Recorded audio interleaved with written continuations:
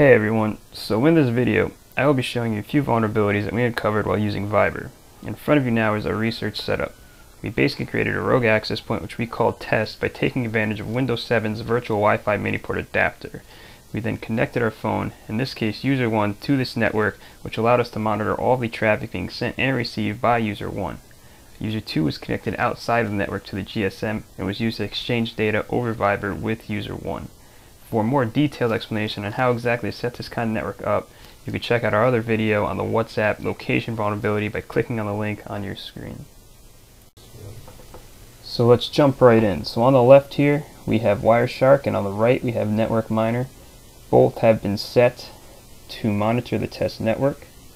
And up first we have user 1 receiving a doodle from user 2. Now what you should see is this image appear in Network Miner to show you that we were able to capture it and reconstruct it to see exactly what was sent to user 1. And there it is. Next, user 1 will be receiving an image file from user 2.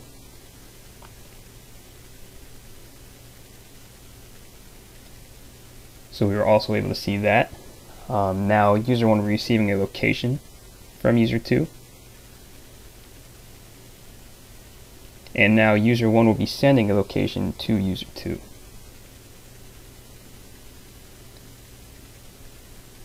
So both sending and receiving a location was able to be captured and reconstructed. Last, we will be receiving a video from user 2. Now to do this, we have to use NetWitness. So what we're going to do is save the Wireshark PCAP file, which we'll do in just a second, and open up NetWitness. So now we're going to create a collection, and then we're going to input that saved PCAP file into this collection.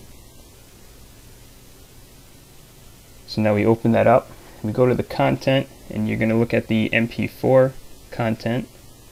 We're going to click on the thumbnail there, which should open it up, and we're going to scroll down, and you see the video right there. I will open this up for you so you can get a better look at it.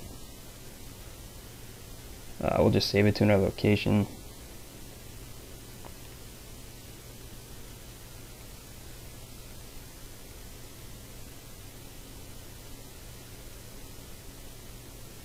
And we'll open that up. And there you go. So we were also able to capture a video received by user 1 over the network.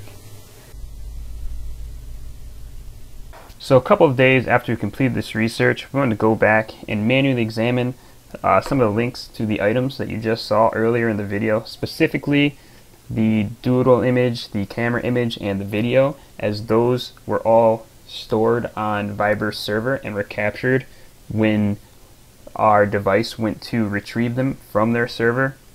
So we wanted to take a look at these links and see if the data was still on Viber's server, whether it was encrypted, whether it could still be viewed, those types of things. So let me walk you through that right now. If you take a look at the first link here, you'll notice that that's the same doodle image and it is still there on their server.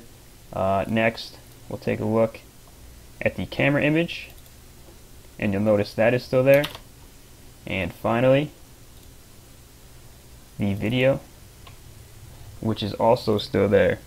So what this means is that the data is stored on Viber's server in an unencrypted manner. There is also no authentication method used, so that anybody who has access to these links can look at this data, retrieve this data, and do whatever they want with it. In fact, we were doing the same research about a week ago. We were sending and receiving images through Viber, and those videos and images that were captured and found on Viber's server are actually still there today. We did the same thing. We looked at the links manually in Wireshark, we clicked on them, and we're still able to find that data stored there. So these are all the vulnerabilities that we found when looking into Viber, and thank you for watching.